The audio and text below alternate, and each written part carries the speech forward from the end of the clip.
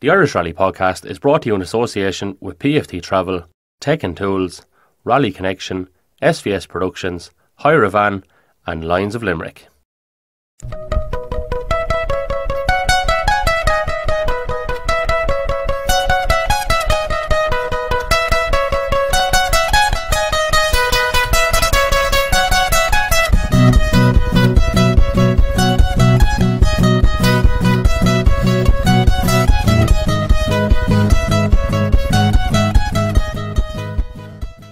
Welcome to another very special episode of the Irish Rally Podcast. It's not often you get to talk to a world champion on the podcast. And on that note, who could it be? Why, the man himself, Mr. William Creighton. William, you're very welcome once again, sir. Thank you. Thanks. It's good to be on and chat about it. Sure. Look, I mean, at this stage, you've had a week. I suppose in many respects, it gives you an opportunity to maybe have that little bit of a reflection in the days afterwards. There's a lot going on. You're probably exhausted. You have the highs, you have the lows. I'd say you can't even think. So what are things like now, 7, 8 odd days on?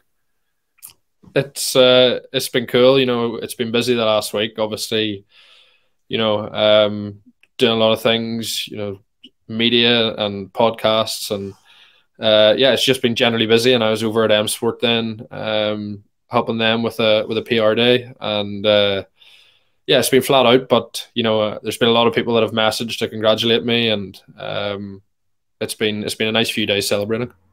Yeah, I bet it has. I have to ask you, right? We'll go back a little bit further into your story in a few moments' time, but going back into the airport, right, and being greeted, what was that like? Yeah, pretty special. A lot of people traveled, to be there. They had to drive, a few hours down the road. So, it's not handy. So fair play to the guys that made that effort, and, it's much appreciated. So, yeah, to be greeted in that way with, a lot of people there and taking photos, it was nice. And then I traveled up the road, and it was me, Liam and Marcus in the car, and we were chatting about what we were getting up to that evening. And to be honest, we were saying about how we're looking forward to an early night and just chilling out. And then we drove up onto my road and saw a few banners and a few cardboard cutouts. And then when we got to the house, there's 30, 40 or 50 people standing in the yard celebrating. So it was a complete surprise and a shock. So yeah, really special. And those sort of things will stick by you. So that was organised by DJM and Racing Rally. So thank you to those guys. And yeah, we had a bit of crack that night. Yeah, nice surprise indeed. I can only imagine. I mean, in ordinary circumstances, when you've got the lead into an event like that, you have the weekend itself, the highs and lows, the adrenaline is something that would have you feeling pretty exhausted anyway. But to have the weekend that you had and how it panned out, I don't know how you kept it going even. I suppose, like, you can't say you couldn't have had any more adrenaline left come Monday, Tuesday, surely. So what, you're going on fumes at that stage, I'd imagine. I think I was running on adrenaline after the recce, to be honest, the way it went, because, with the weather being so bad out there, the recce was, called off at some stages. And basically we did 4 days of recce, not knowing what you were doing each morning. So it wasn't the normal structure that we were used to in the WRC. So it was quite strange. And for a co-driver, I think pretty stressful. So yeah, it wasn't most ideal start to the rally, and obviously then with the pressure and what happened, it was a long few days. So yeah, we were definitely running on adrenaline by the time we got back home. But whenever you get, with the result that we had, it was, nothing at that stage was a problem. One of the first things that kind of struck me whenever disaster, I suppose, struck on the Friday, and you did what you did to get the car back, which is remarkable. Now, the distance is changing every day. I've heard 1K, I've heard 2K, I've heard 5K, 10K, 3K. Any idea what the actual distance was? To be honest, I don't 30, was it? 30? I think we should look at history. Yeah, let's say 3K was a bit exaggerated, I think, but we definitely, we had to push the car where we could. It was that heavy that, anytime we got to a hill, we couldn't. So we were lucky that actually a lot of it from the end of the second stage of Saturday morning to the tire zone, quite a lot of it was downhill, so we were able to push the car, get it going, and sort of let it freewheel. And then whenever we got to the town where the refuel or the tire fitting zone was, we were able to push it the rest. So yeah, it wasn't handy, but we need to try and do everything that we could to not do any more damage to the car, so that, you know, hopefully the guys were, well, what we hoped to be able to fix the issue in the tire zone, which we then had to retire the car, but, you know, at least we didn't do any more damage. Yeah, man, that's exhausting in itself. But the question I was actually going to ask before we got sidetracked and had a bit of crack there was, is that where someone like Alan Heary comes in? So you talk about mindset in that moment, right? And you've probably got a plan or a variety of them, I suppose, in the lead up to it, and something like that happens. And then you have the wherewithal, I suppose, to think, right, well, I simply have to do this. Let's do it. Let's give it a bash. Does that steeliness come into play? Does he come into play at that particular juncture, and what he has done with yourself and Liam and all the lads, I suppose, in the academy?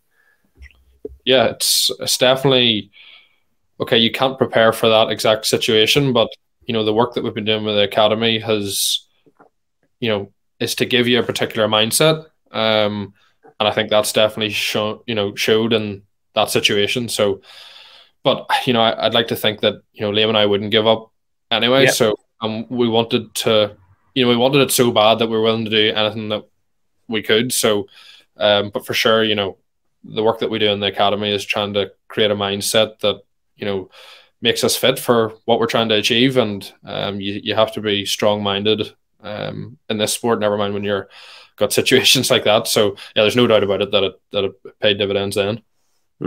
There's obviously a thing, as you just alluded to, in your mind that says never give up, and you never were going to give up, but to still have, I suppose, hope, optimism and everything, and you kept going.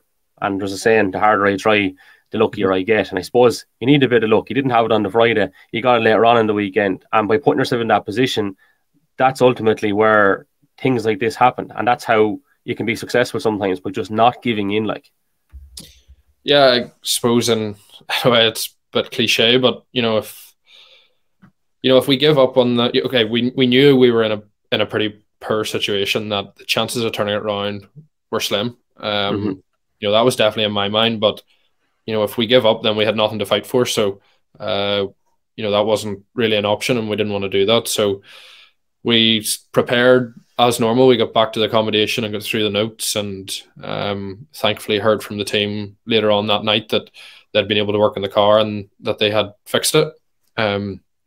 So yeah, I suppose even at that stage, it's, you know, you don't, with the problem that we had, any engine issue, it's hard to know. I mean, all they could do was drive the car from the service bay to Park Ferme, so we weren't going to be sure how the car was going to react until we got it into the stages, and thankfully it turned out the way it did. So, you know, the job they did on Friday evening was quite unbelievable. So thank you to M Sport Poland.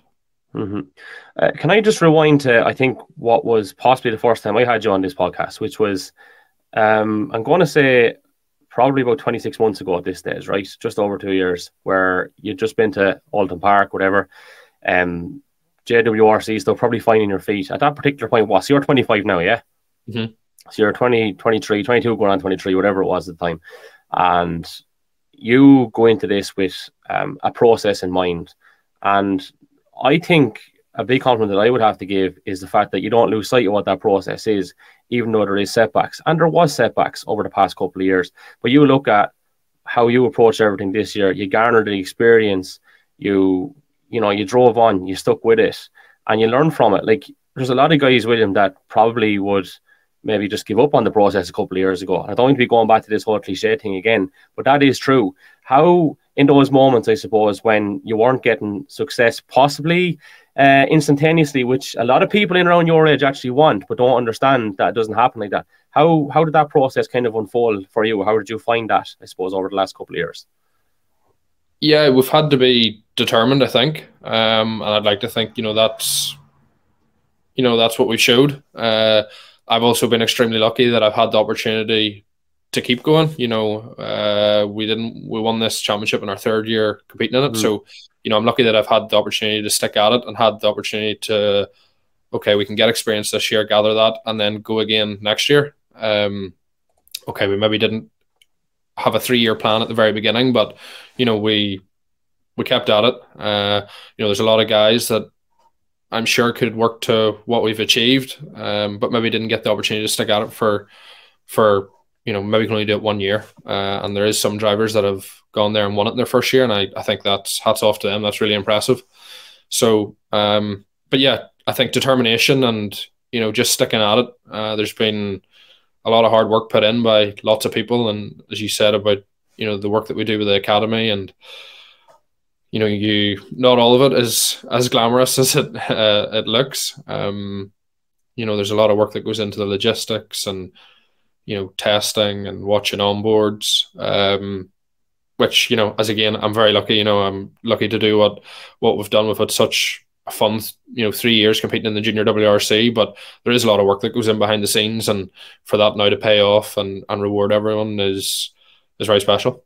Yeah, the incremental progress is pretty cool. And would it be fair to say, William, like when you go back to, I suppose, the younger days as a little kid, and you're going around the farm and you're maybe trying to get a spin out whoever's on the land at the time, was there, right? This can't have been part of the plan. Am I wrong to suggest that? Or would it have been something in the back of your mind? No, I can't say that it was always the plan to, be a junior WRC champion, for example. But, whenever I race karts, I think every young kid racing karts wants to be in Formula One. Then whenever we shifted to rallying, it quickly became, right, that's how high can we get up this?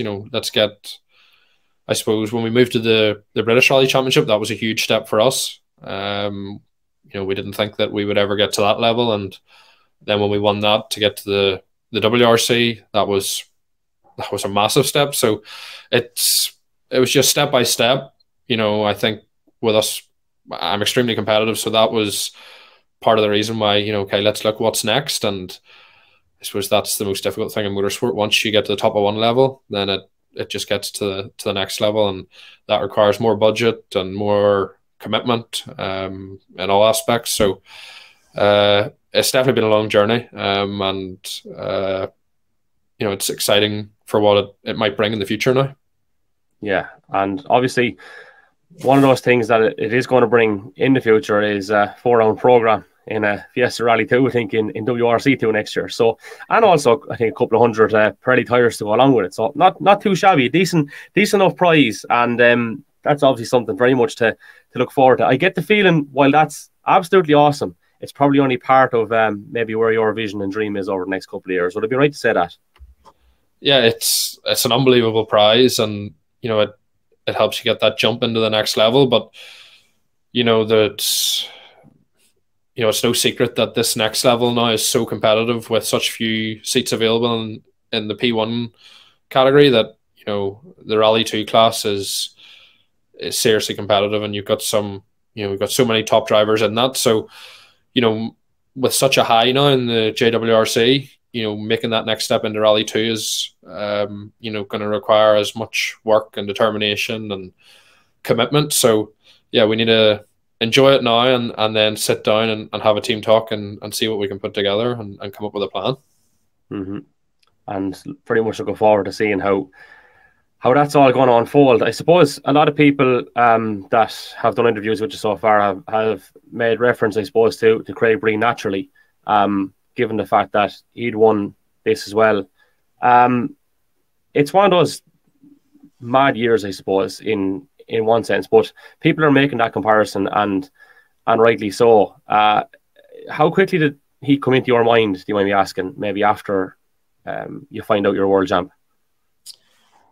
I mean, I think he's been in everyone's mind throughout the whole year. So, I was chatting to someone earlier, and I said about how I was listening to the podcast with him and Bex about his story, and I was listening to this before I went to Greece, and how crazy his last rally was in the junior championship to win and what he had to do.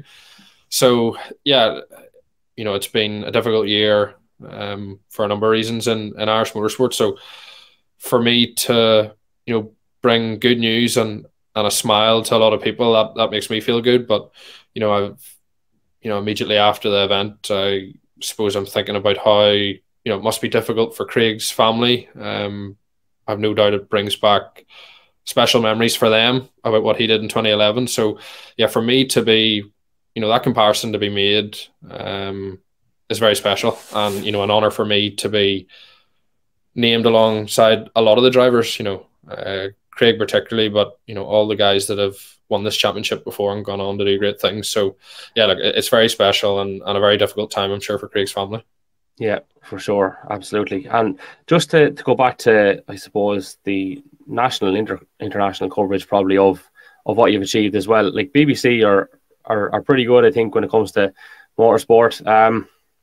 RT probably could be better, I'll put it that way, but you're the one that's there in the spotlight. You get the coverage. You're on Game On. You have the TV aspect to it. You have the articles up online, and I mean, we really don't see enough of it, in my opinion. So that's got to be particularly pleasing. That I suppose you're the one that they're talking about, and in many respects, I suppose I would hope, probably from a selfish point of view, that because of what you've done, maybe we'll get a little bit more of it as well, because one of the difficult things at times is when something bad does happen, and it's everywhere, and rightly so given the stature of the people, but it's everywhere on the news part, and every other week I suppose we don't see it where we'd like to see it, which is on the sports part. And for that to happen, I think in the last week is another pleasing thing that I've seen. I don't know if you have any particular perspective or thoughts on that. Yeah, I suppose I'm obviously going to be biased, but rallying is such a crazy sport. Some of the stories, even from my JWRC year, and that's not even going into the top WRC guys. It's just a cool sport, and I think that with the coverage that it gets now with Rally TV, what was all live, it's done so much for the sport, and I hope that continues, because I think once we draw people in and new people watch the sport, they'll understand what it's all about and how cool it is. But yeah, for me, it was a busy week and got a lot of coverage, which is great.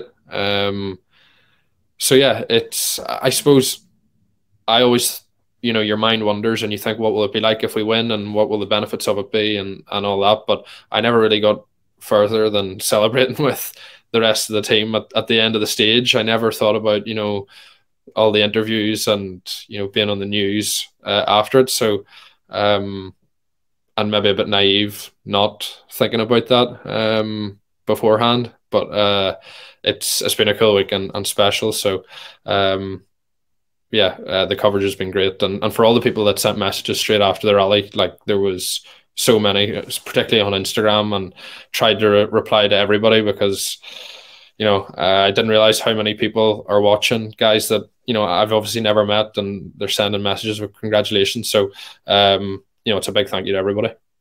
Yep. Lastly, we spoke about this before, but you do have a life outside of rallying as well. There is a job, albeit maybe you haven't spent much time in it this year by your own admission, that you have to plough on with. We know about the family business, the Creighton name, and the retail side of it, and stuff like that. But that's where reality is for you, I suppose, and all these things kind of calm down. Yeah. Yeah, I've been very lucky. Family have supported me from the very beginning, from go-karts the whole way through. So, like I said, they were out. My family were out there in Greece. To be able to celebrate with them was nice. Yeah, it's I haven't done a lot of work in terms of the family business this year. It's been a lot more focused to rallying, and I suppose that's what it requires. I'm lucky that I'm able to have that flexibility that my dad gives me. So whenever I wasn't watching onboards or planning logistics, it was trying to help out at that side of things. So hopefully maybe give me a wee bit of time to relax now after the result, but I have a funny feeling it mightn't last too long. You're going to have to work a bit harder for the inheritance, I think. I think so. Yeah, well, hopefully that's in about 20 or 30 years' time, and we're looking at you ripping it up in WRC in the meantime. William, congratulations to yourself and Liam once more, and a pleasure as always. Well done. Thank you so much. The Irish Rally Podcast is brought to you in association with PFT Travel, Tech and Tools, Rally Connection, SVS Productions, Hire a Van, and Lions of Limerick.